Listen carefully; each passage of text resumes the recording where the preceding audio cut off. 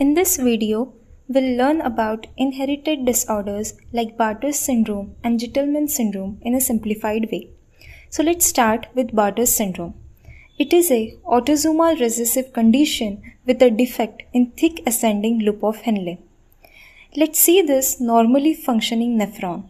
Thick ascending loop of Henle has sodium-potassium chloride cotransporter in its luminal side, which helps in reabsorption of sodium, chloride and potassium. It also generates voltage gradient which is required for calcium reabsorption. In Bartter syndrome, there is a defect in this channel which causes loss of sodium leading to salt wasting, leading to polyuria and dehydration. Loss of potassium, also called as hypokalemia, leading to metabolic alkalosis.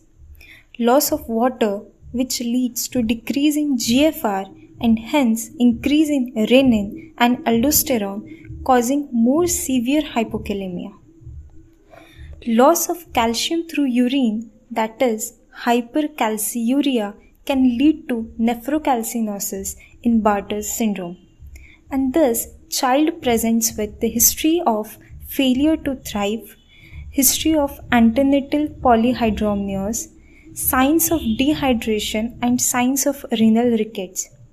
Also, the child can present with sensory neural deafness as these channels are present in inner ear as well. Now, let's see Gitelman syndrome.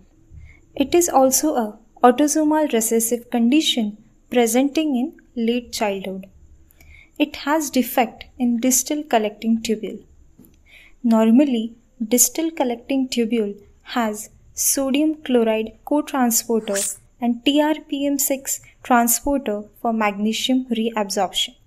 But in Gitelman, there is a loss of function of these channels, and hence it leads to salt wasting, polyuria, dehydration, metabolic alkalosis as in Bartter syndrome. But in addition, here there is severe magnesium wasting causing serum magnesium levels to decrease. Now, we can always clear the confusion by remembering the differences among this disorder. So let's summarize these disorders by differentiating them. Now, Bartter syndrome is a defect in loop of Henle, while Gitelman is a defect in distal collecting tubule. You can remember this as the B of Bartter's comes before the G of Gitelman. Similarly, loop of Henle comes before DCT. Now, hypercalciuria is seen in Bartter syndrome, which presents as nephrocalcinosis and renal rickets. You can also remember this by the spelling of Bartter's itself. So A, B and C. C here stands for hypercalciuria.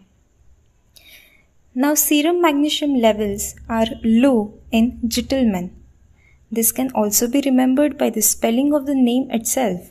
M stands for magnesium and the L, low levels. So, low levels of magnesium are found in Gitelman, while hypercalciuria is seen in Bartter syndrome. Now, Bartter syndrome mimics loop diuretics, while Gitelman mimics thiazides. And Bartter's also responds to prostaglandin. There is another defect known as Liddle's syndrome.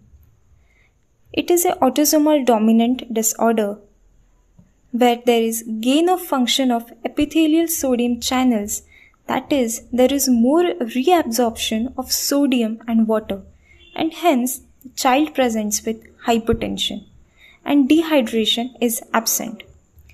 Because of hypertension, there is negative feedback on renin and it causes the low levels of renin, and hence the Liddle syndrome is also low renin hypertension. Amiloride can be used for the treatment of Liddle syndrome. Thank you for watching this video.